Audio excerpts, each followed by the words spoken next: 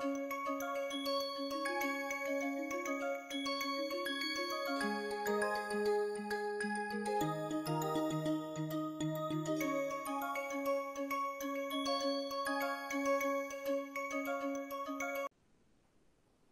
to Module 48 of Point Set Topology course, Part 1.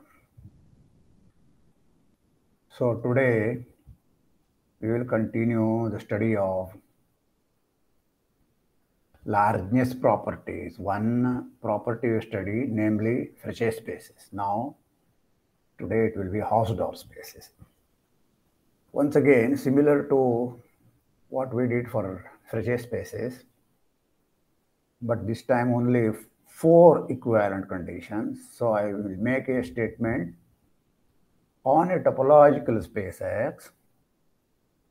The following conditions are equivalent. Given two distinct points X and Y, there exist open sets Ux, Uy in X such that X is in Ux, Y is in Uy, and Ux intersection Ui is empty. So this is also stated like every pair of distinct points can be separated by open sets.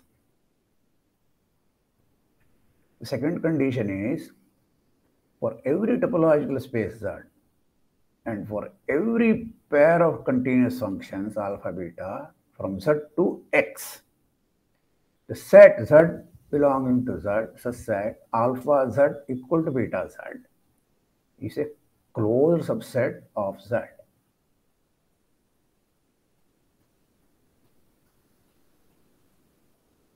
Third condition, for every topological space Y and for every continuous map from Y to X, the graph of F, which we denote by gamma F, is closed in Y cross X. Remember, graph of S is nothing but set of points Y, Fy.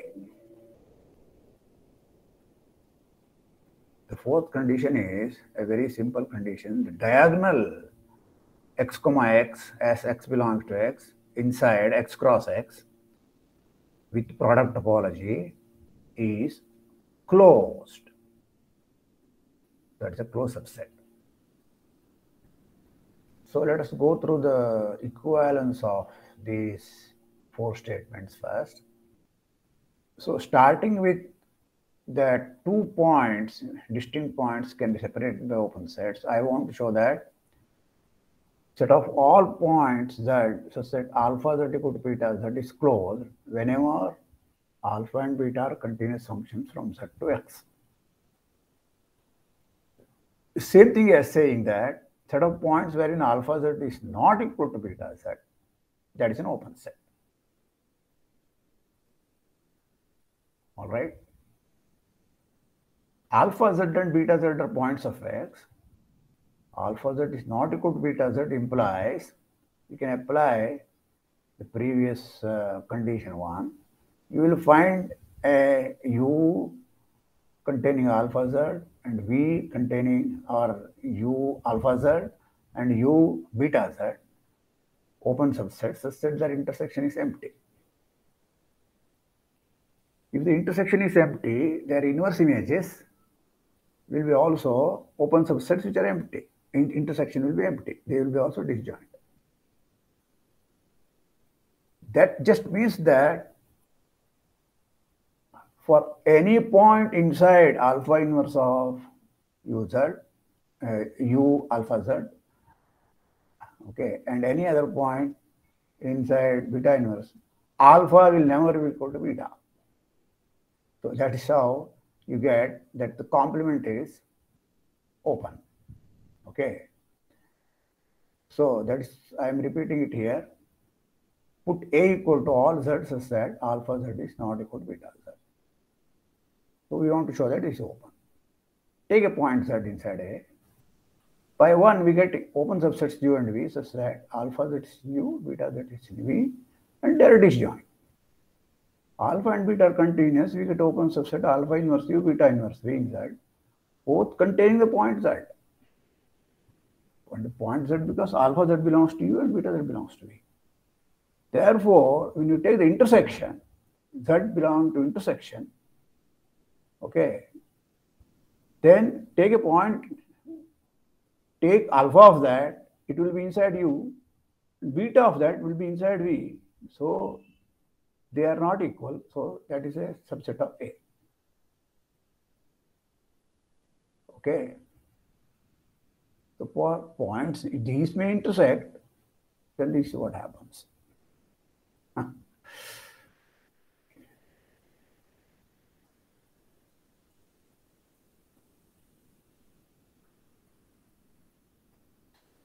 Because I am not taking inverse image under same map, different maps are there. But that is a common point. That's a neighborhood now. That neighborhood is contained inside A. That is the whole idea. Second statement implies third statement. For every topological space Y and for every continuous function F from Y to X, the graph gamma F contained inside Y cross X is closed. Okay. So this is what we want to show. So recall that a graph is just nothing but points Y comma Fy, Y belong to Y. This is a subset of Y cross X. So let us take Z as Y cross X itself. Okay. And consider two functions, alpha of Yx is equal to Fy, which is second projection here, and beta of Yx is equal to X. Okay.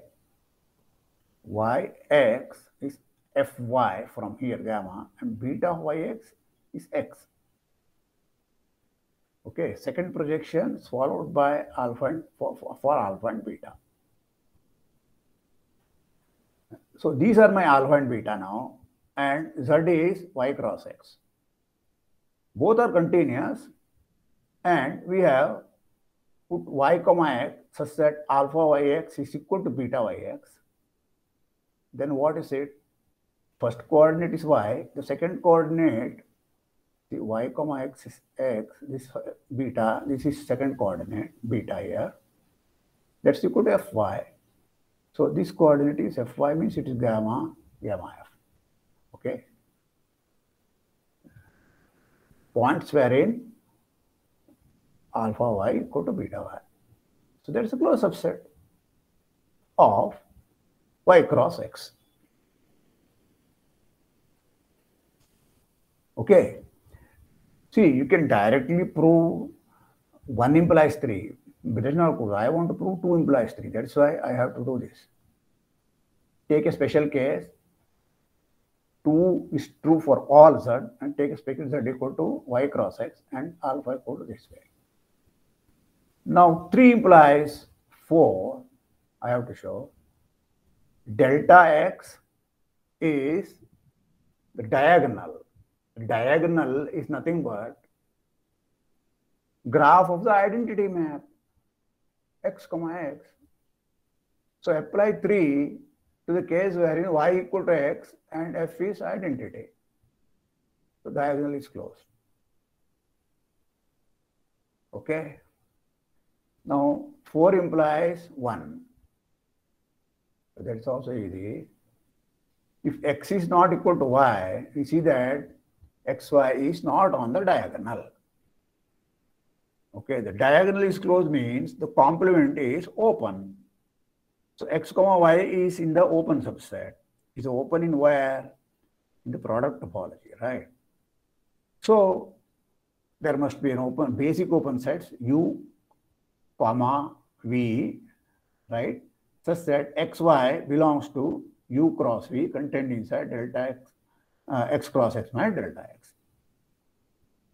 That will mean that U cross V intersection delta X is empty. This is the same thing as saying that U intersection V is empty. Okay. What is the meaning of U cross V intersection delta X is empty? take a point here. The same point here you have to take to be inside delta x. Okay. Then only you will get non-empty set, something non-empty. If you cannot do that, that means any point here cannot be taken as point here, they are disjoint. And it's this if and only if actually. This can be used in many other places also. This set is purely set theory, but it is quite useful here.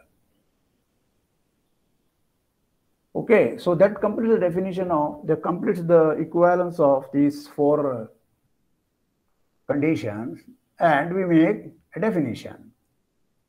A space is called Hausdorff if it satisfies any one of the conditions and hence all of the conditions. Okay. So let us make some immediate remarks here. The very first thing is, you know that every metric space is Hausdorff. The topology coming from a metric is always Hausdorff. Because given two distinct points, you can take the distance between them and take the half of that and take the open balls, they will be disjoint. The second example is the cofinite topology on an infinite set is not Hausdorff. Indeed, the cofinite topology has a fantastic property that any two non-empty open sets intersect. Of course, I have to take infinite set. The finite set, cofinite topology is not very interesting. That will be discrete set. That will be Hausdorff, of course. Okay. As soon as infinite set, an open set, non-empty open set means its complement is finite. Therefore, two non-empty open sets cannot be disjoint. An important property of Hausdorff space is that every sequence in it has at most one limit point. A sequence may not converge, that you know, but if converges, the limit is unique. So this was one of the properties which you have been all the time using and you are familiar with from the real analysis and from metric space also we have verified. Okay. So that is one of the motivations to keep this Hausdorffness property of metric spaces and make it an axiom for some topological spaces. If not the metric, let us at least keep this property. That is the motivation.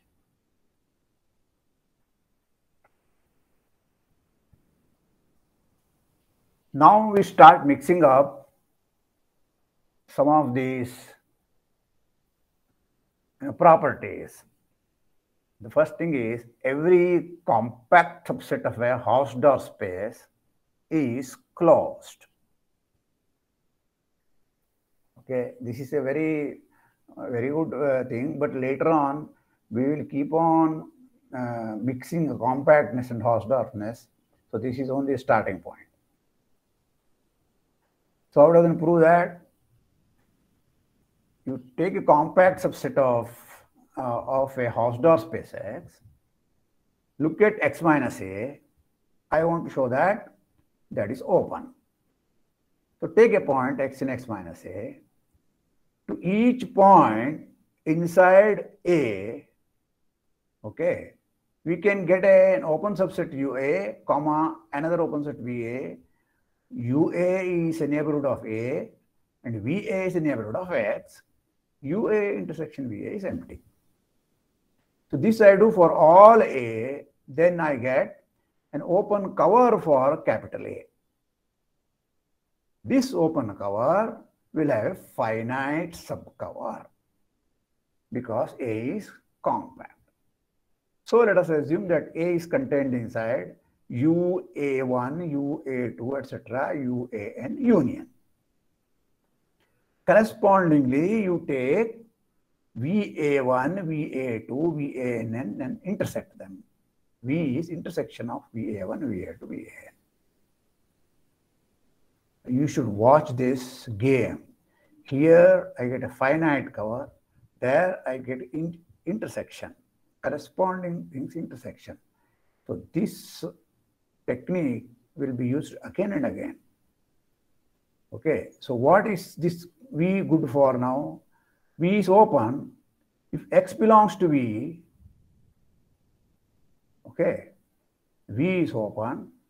Okay, why X belongs to V? Because X is inside each of VAI. VA, X is all the time AI. Okay, the point is now V intersection A is empty. Why? Because take a point inside A, it will be in one of the UAIs. If one of the UAIs, then UAI intersection corresponding VAI is empty. But this is even smaller. This is V is contained in the VAI. So UAI intersection V is empty. Okay, so that is why V intersection A is empty. That means this V is contained inside X minus A. So this we have done for each point of X minus A. Therefore, X minus A is open. All right. So every compact subset in a Hausdorff space is closed. This we knew in metric spaces, right? The proof is exactly same, except that we should not use open balls. There we are all the time using the metric and open ball and so on. If you there also, you can use the same proof because this proof works in general. Okay, now we are in a position to derive one of the most important results in detecting homeomorphisms.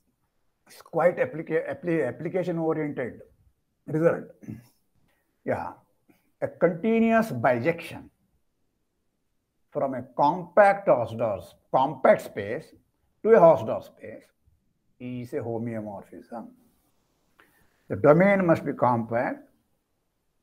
The codomain must be Hausdorff. A continuous bijection is a homeomorphism. What is missing? Either you should prove that this map is open map or this map is closed map. Okay. So what we shall prove is that this map is a closed map. Since there is a more general result, but not so popular as this theorem 4.8, but theorem 4.8 is a mere consequence of that one. I will state and prove that one. Okay, then you will see that this, while proving that, you will get a proof of this one also. So this is 4.9. Any map F from X to Y from a compact space to a Hausdorff space is a closed map. You see, I am not assuming injection, surjection, nothing. Okay, so this is a more general result. What it says? You take any continuous function from compact space to Hausdorff space, it's also a closed map. Further, if it's surjective, then it's a quotient map. This part we have already seen. Every surjective quotient, surjective closed map is a quotient map. Surjective open map is a quotient map. All that we have seen. Okay, the second part we have seen. So this one we want to show that why this F is closed map. Start with a closed subset in X, say F. Okay. Being a closed subset of a compact space, that was remark 3.58, whatever, it is compact. Right? We have proved that one while studying compact spaces. And hence, by just the proved theorem here, this theorem, compact subset of a Hausdorff space is closed. Okay. So what I'm going to do, I'm going to do one more one more theorem, namely image of a compact set is compact. So I have come to know why. So f of f is what? Is a compact subset of a Hausdorff space. So that is the end now. By that theorem, which you have proved just now, it shows the FF is closed.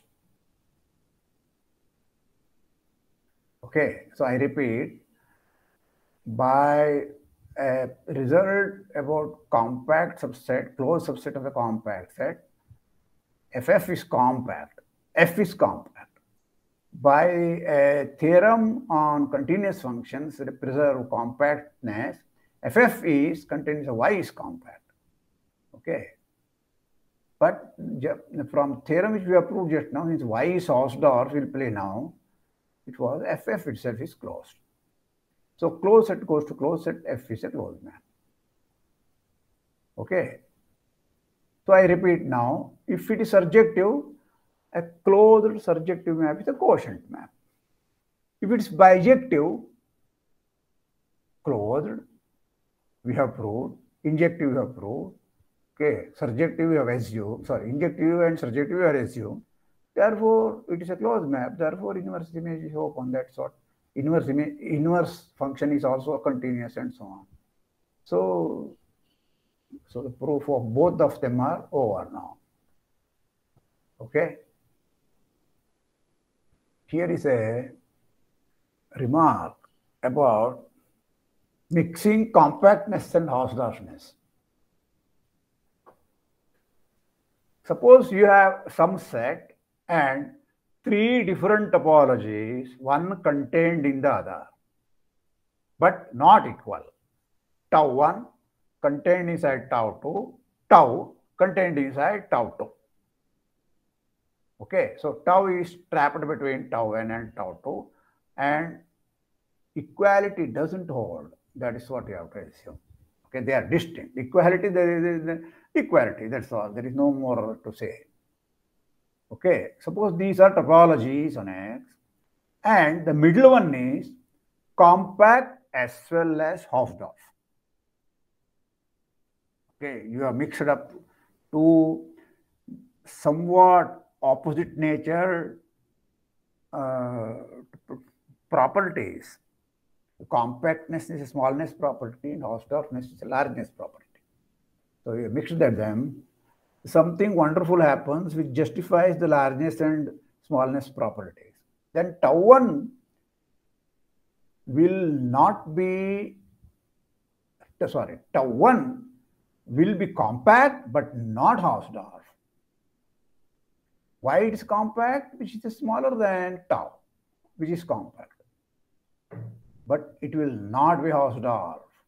That is the claim. Similarly, tau 2 will be Hausdorff because it is larger than tau, but will not be compact. Okay. So how to see this one? All that you have to do is start with x tau and take the identity map, okay, or inclusion map, whatever it is. Identity map will have this is the identity because x to x is the same set here. Okay, but topologies are different. If tau is larger than tau 1, the identity map will be continuous. This is compact. Okay, if this is Hausdorff, then what happens? This is all Hausdorff is already given. Okay. Tau 1 is, we don't know. Tau is Hausdorff compact. So use the fact that this is compact. If this were Hausdorff, then this will be a homeomorphism, which means tau is equal to tau 1, but tau is not equal to tau 1. Similarly, x tau 2 to x tau 2 to x tau, you take again the identity map. Okay, this I know is Hausdorff. So if tau 2 is compact, then this will be a homeomorphism. But tau 2 is not equal to tau. So this is not a homeomorphism. Okay, so tau 2 fails to be compact. You go above tau, which is compact Hausdorff, everything above fails to be compact. Everything below fails to be Hausdorff. So this is like optimizing both of them.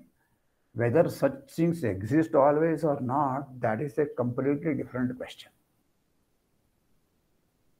Okay, on a given set, such things may not exist.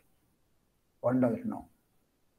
Just like freshness, Hausdorffness is a largeness property. So that's what we have just seen, and a nice illustration here. It is hereditary, but not co-hereditary.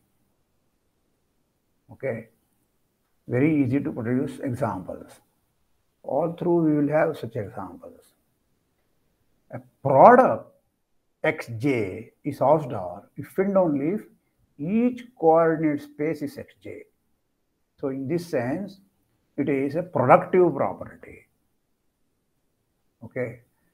All these proofs are exactly similar to what we have done for freshness.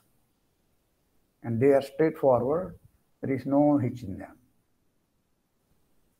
Only thing is you may not be able to see immediately why it is not co-hereditary. Exactly similar example. Same example we will do of collapsing an open interval, say 0, 1 inside R. Okay.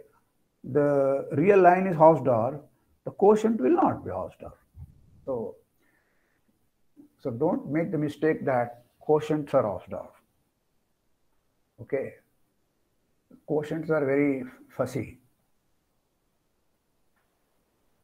So there are many things to do about the Hausdorffness as such. In particular, we are now going to mix up these properties with other things like compactness and so on. And also we may go back to linear, some metric space theory again and so on. So at this point, let us break. So that's enough for today. Thank you.